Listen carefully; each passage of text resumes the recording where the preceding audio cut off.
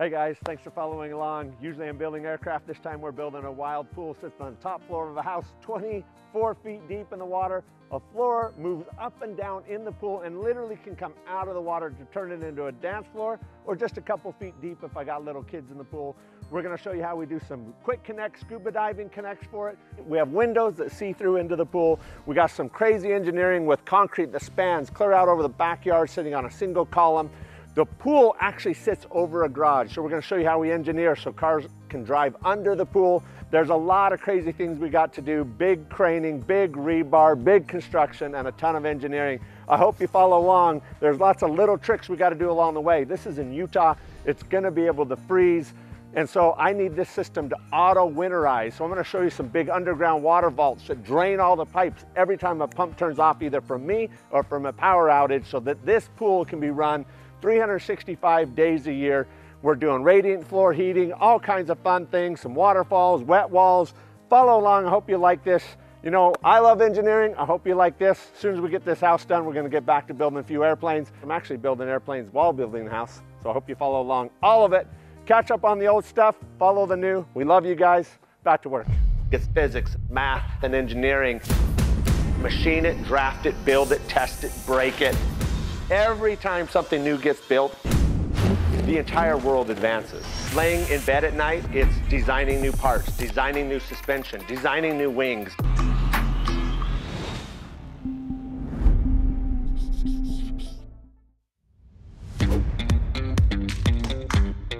Okay guys, we're in one of the storage rooms under our garage. I'm super excited about it. We've got storage rooms for all the kids. Put their stuff, even when they move out, we'll have a spot that they can have their stuff in. And if they need more space than that, they can move out to a storage unit because it's not going to clutter our home. So anyway, this is one of the storage rooms. Right now I got to install this. This is an unlikely item we'll probably never use. It's a drain that's going to take groundwater. I got a perf pipe that'll loop around. We've got them throughout the house. If the groundwater ever raises past the last 100-year flood marks, which it would have to go to the 100-year flood mark plus several feet more. So likelihood is we'll never use it, but I'm putting it in anyway. Right now I'm digging in the nearly 4 feet of engineered field base we put in that we compacted up in tiny lifts to build the entire house on, so that none of the house or our swimming pool that's up 3 stories from here could ever move. I didn't want any part of the house moving because of dirt or soil. So we went down to bedrock, a ways below water table, and then work back up out of the water with this. What's amazing is the first time I've had to dig in it, if you look at what this bottom looks like, it was actually this rock, but as you come up and you keep compacting, it crushes and breaks and then keeps getting thicker and thicker. By the time we get to here, it's like concrete. We're literally picking at it. So I knew this house wasn't going anywhere, but now that I'm digging in our compacted base, I have zero concerns if I did in the first place. So I'm gonna get this set in this hole, and then you can see all of our footings. This is one of our smaller footings. It's only 20 inches thick, which typically they're 8 to 12. And then some of the bigger ones are over 2 feet and almost 3 feet. So we got huge footings on here.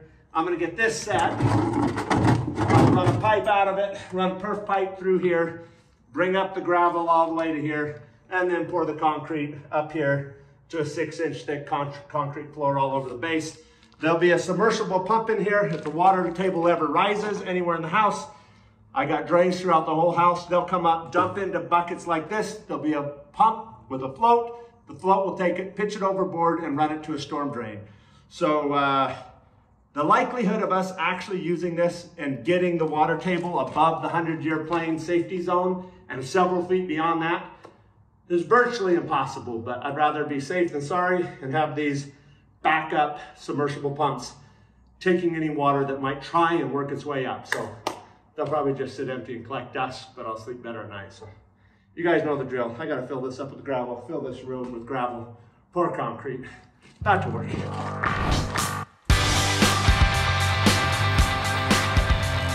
It's a big day. Another 75 yards. It's a small pour for this job. I think we've got 450 yards so far. Right now, we're getting ready to pour the concrete.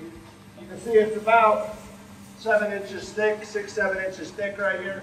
I'm wetting this down because pouring concrete on concrete, the lower concrete that's already down will suck all the moisture out of the concrete we're putting on top of it. And normally you don't pour concrete on concrete, but I'm making it extra thick, and on this situation I have to pour concrete on concrete because on this house everything under the pool is a solid footing. I'm literally pouring concrete on my footing, which is normal, but it's usually just the edge of a foundation wall. You see a little concrete. This footing on this house is solid, everything under the pool. So I'm getting it wet. The pump truck's up there. If you spin around and look, you can see it hanging. As soon as the concrete truck shows up, fill every room, all the basements, all our storage. This is the part of the pool equipment room. This wall and these pipes are all plumbed into 2 giant water tanks. They're the overflow tanks to keep the swimming pool and the hot tub exactly level. Whether you put 5 people in or 20 people, it will never move.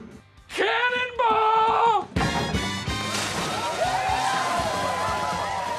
And it's constantly pulling water and pushing it back. So when people get out of the pool will also stay the same level. It will refill it as fast as you climb out of it.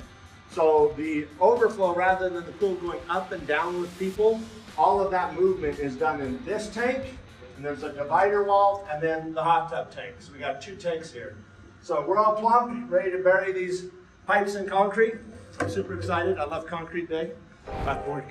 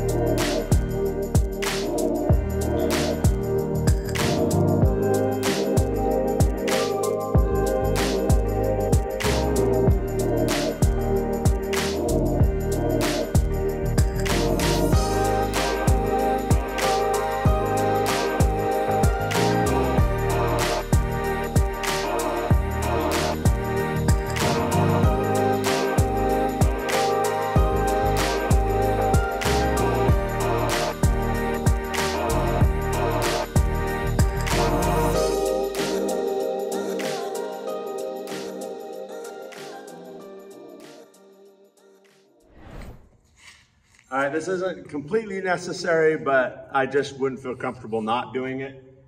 This wall right here, we're gonna backfill. It is a really thick wall. Most of the walls on this house are 12 inches thick, double mat bar. This is a 10-inch single mat, so it's not quite as thick. Standard is 8. But I'm not just gonna push dirt against it. A lot of homes, they just push the dirt in gently and let it sit and then water settle it. The problem is 4 or 5 years later, the concrete pads all around it, or the driveway or the front porch stairs, they all settle and sink into that. I want to get this to near 100% plus compaction. I've put this bracing, and it may not look like much, but this board is a structural board. It is a compression load when I push on that backside. This is just bracing the wall so that I can go ahead and put down lifts and then compact in really heavy, large compactor. Bring it up in lifts all the way to the top, even though I don't have the lid on yet. I need to do that to finish some plumbing on the outside, even some major plumbing for the drain and overflow system for the pool. So I want to get the outside filled and then finish connecting plumbing, then we'll pop the lid on this. This is just a compression load, but I have to brace the middle. So we put enough pressure on the outside, this board would bow out or down. If you can just stabilize it, which doesn't take much, and keep the compression load pushing direct, and you don't let it start to get a bending moment, then it can hold an unbelievable amount of weight. So I'm anchored top, bottom, middle. We'll backfill this. The rest of the house has so many 90-degree turns. This is the only wall that was long enough. I was worried about it. The rest is solid. So simple, quick, back to work.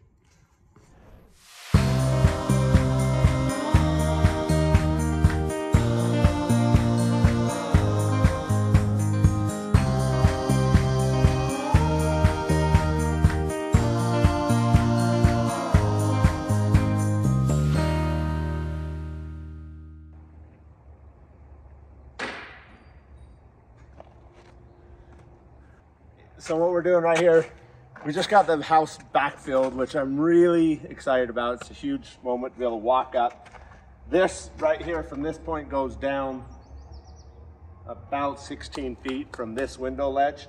This window is pocketed with a 2-inch setback for a big 2-inch thick Lexan window that goes in here so you can see into the swimming pool. And then right down here, you can see this little white layer. It's an exterior foam designed to put against the foundation. A lot of times people just put the foam alone and backfill against it. It works okay. It's better than no insulation, which is more common than not. People don't do any. I did want to put a good insulation barrier between this earth and the pool, since it's going deep. A lot of pools, matter of fact, most pools do not have any insulation at all. They just dig a hole, rebar and concrete or gunite right to the soil. I think that's great. Most people only use their pools in the summer. I am designing this pool to be 24/7, 365 in the middle of winter. So I'm setting the boilers to run it in the middle of winter, and I want to make sure I'm not spending a lot on gas. So even this right here going all the way down, what I did is I put the foam board in as the barrier stop. But what works really nice is just a piece of concrete board over top of it to nail it to the wall. But it also keeps the bigger rocks from kind of pushing against the foam and squishing it and losing part of the R value when you backfill it. So that concrete board just makes sure you keep all of that R value and you don't crush the foam. So at this point, I'll put a thinner insulation barrier where I pour a concrete slab going all the way around the outside of this lower part of the pool. I need to be thin because I need to keep the rebar tight between this wall and this concrete floor. You don't want to span that bar out. So it's just going to be standard concrete expansion board. It's really thin. That will carry up and act as a baby insulator on this slab. And then going up from here, I'm going to go much thicker insulation. What's in the ground, once you get below frost level into standard temperature that is there all year, is around 65 degrees temperature. The pool's going to be, depending on the time of year, 90. And in the winter, we may make it like 104 the whole pool, just for fun, because we did that at a pool party at one of our homes in the past. And the cool steam coming off of it for the party was a blast. So we turned the pool into a hot tub. But I will go thick up here. But on the lower area, 65 degree ground temp is trying to transfer to the water temp that's much warmer. And all I want to do is break that connection. Since concrete has a thermal R value of near 0, temperature goes right through it. It's a near solid mass. And the more solid it is, the more quick it will transfer. The more air you have, the less. So I just wanted to make sure that the soil, which has a horrible R value, especially if it's a wetted clay, will transfer energy quick. Concrete and soil trade energy almost instantaneously. That little teeny white piece of foam is going to save me a fortune in the winter, save me also all year round from the ground sucking my heat out of my pool. So we'll go much higher going up, but if you want, go ahead and take a look inside. It's a big giant mess.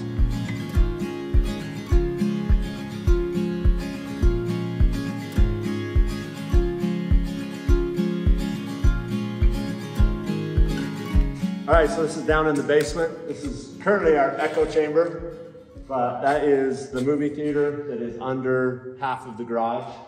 So we've got the framing up top. Of course, that's just 2x6. And if I just poured concrete on top of that, it's 14 inches thick, the concrete slab. That would explode and just come in. So right now, it's got the floor down, so I put a waterproofing membrane on top. Then pour the concrete on it. Underneath here, we have to do a big steel substructure that's temporary and shore the whole lid up. Once we pour concrete, pull the stilts out from underneath it, then the concrete above becomes the structure. We'll have lag bolts that go into these 2x6s every 4 feet, go up into the concrete, and then the concrete itself holds the 2x6s up, and that just becomes the framing for the sheetrock, electrical, and light. So getting closer, back to work.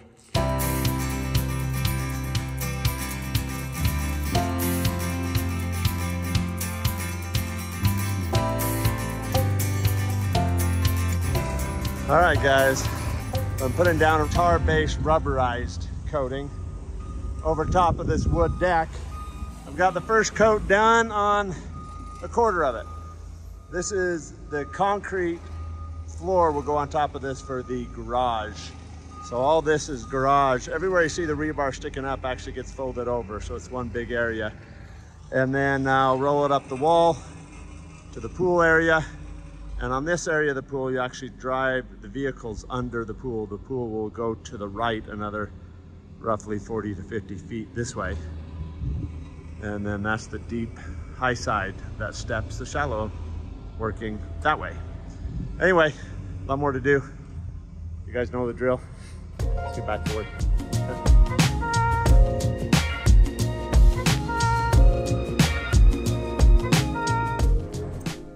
All right, guys, so here's where we're at on the house build, which I'm really excited about, because I can finally walk around on the floor of the garage. This right now, I just framed out a 2x6. I went ahead and framed it like a regular house floor, but it is small timber, 2x6 joist hangers, sheeted it. Then I put down 2 very thick layers of a rubberized tar substance over it. And usually you just pour concrete over top of that. I wanted to give a little more protection while the guys are laying rebar down. So I went ahead and then put a added additional layer of waterproofing, which is this roofing membrane down. And then after we're done rebarring it, I'll go through and I'll tar over this again. Everything you see in black here is the garage. This looks like these go up to upper walls. They do not. They all fold over into the slabs. So the slab is actually spanning from this concrete wall to that one, to that one, to that one.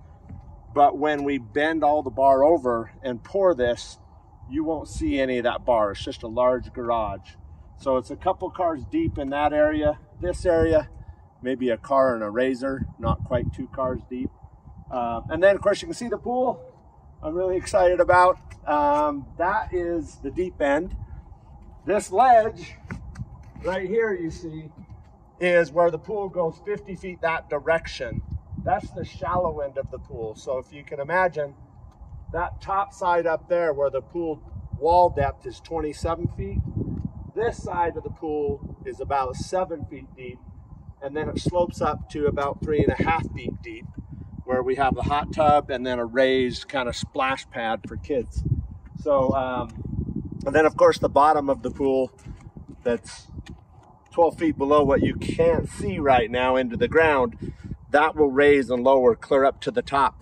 And I had a way to do it so that the floor, I can not only just raise it and make the pool shallow, but I can now raise it and take it all the way up and turn it into like a dance floor. So I can pull it up out of the water and lose that section of the pool and use it for more space for a party or a gathering or a wedding. If any of my kids will ever get hitched up and give me some grandkids. That's the idea. We got a lot of work to do. That's a whole lot of talking.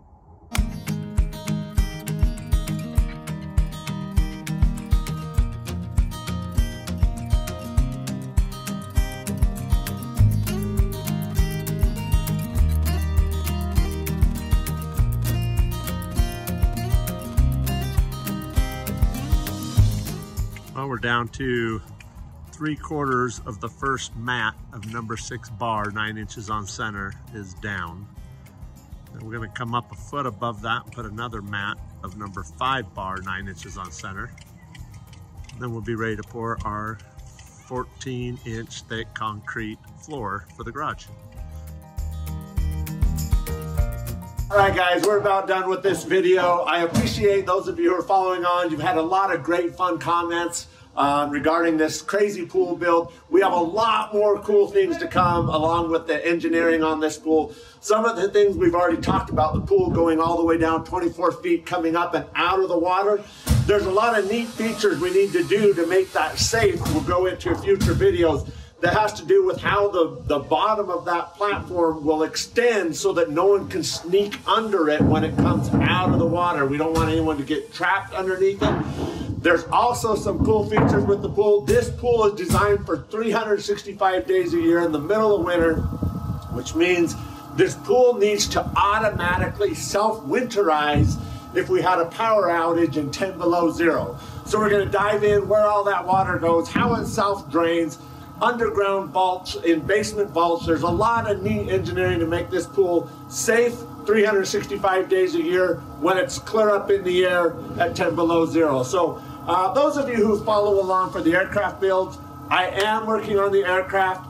I am dividing my time between the companies I run, the pool, and the airplanes, but I'm having a lot of fun. I appreciate you following along. I promise you, we're gonna get back to aircraft builds soon. We are working on a couple projects, so we'll get some time putting those videos together. I hope you guys have liked this. I'm having a lot of fun sharing with you. I love all your comments. Appreciate you guys. I got a lot to do, so back to work.